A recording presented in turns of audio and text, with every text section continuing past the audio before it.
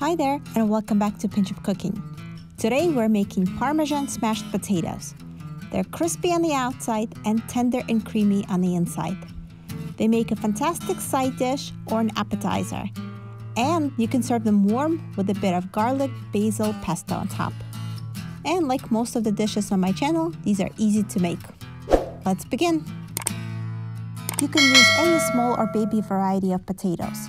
Just look for thin skin and small size. I found these in my local store, and these will do just fine. We will start by boiling and salting the water.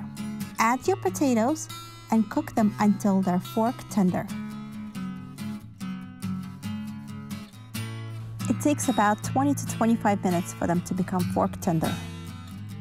Drain your potatoes and mix them with olive oil and salt.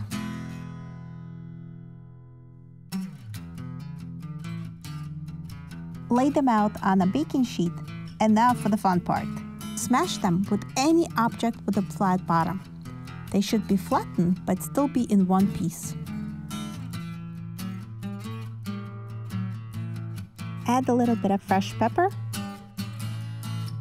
At this point, you could drizzle them with more olive oil if they look dry, and add a little bit more salt.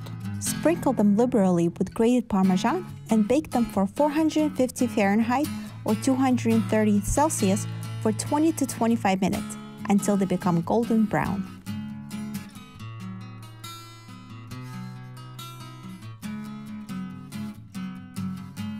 Serve them warm and enjoy.